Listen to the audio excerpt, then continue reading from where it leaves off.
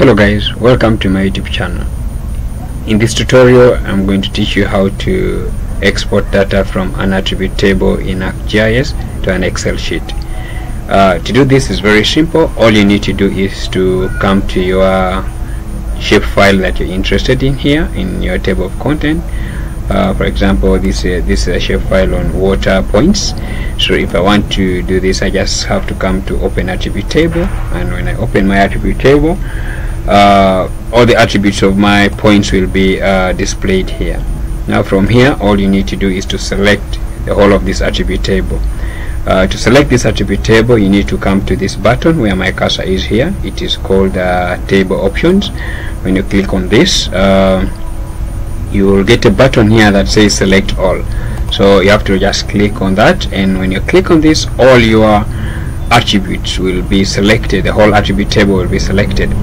But then you need to select these to take to an Excel sheet. The next step you need to do is come to any of these small boxes here where my cursor is here, and right click on that. So when you right click on it, you will see a button here that says copy selected.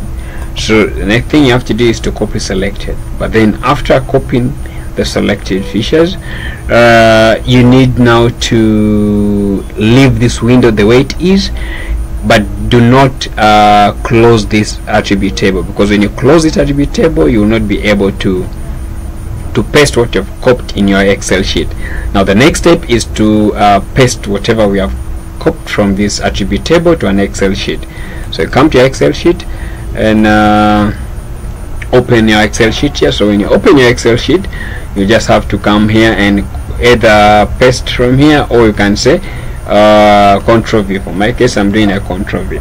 So when you do a Ctrl V, you find that our data is right pasted in our Excel sheet.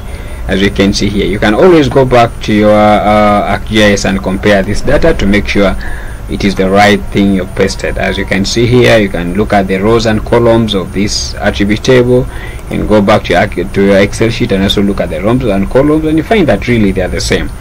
After doing that, the next step you need to do, come and close this attribute table, because now we have already copied. You can now close it. It has no effect. And but most importantly, you need to come and save your work. Always learn to save your work. For example, this Excel sheet that we have just copied here, you can save it to a folder or file where you want to always have it. And that is the simplest way of copying data from an attribute table in ArcGIS to an Excel sheet. Thank you very much for watching, and subscribe to my YouTube channel for more videos like this. Thank you.